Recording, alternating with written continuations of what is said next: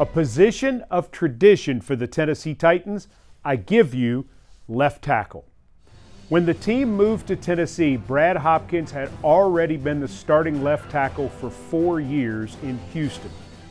That would continue through 2005, as Hopkins anchored Steve McNair's blind side for his entire career. When the Pro Bowlers stepped aside, he handed the left tackle mantle off to another future Pro Bowler, Michael Roos.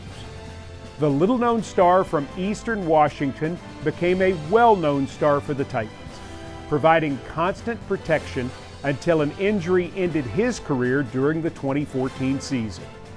At that point, Roos was succeeded by Taylor Lewan, and Titan fans know Lewan's story. 3 straight Pro Bowls. So for over 20 years, the Tennessee Titans have never had to worry about left tackle. Brad Hopkins, Michael Roos, Taylor Lewan, 3 stalwarts of protection.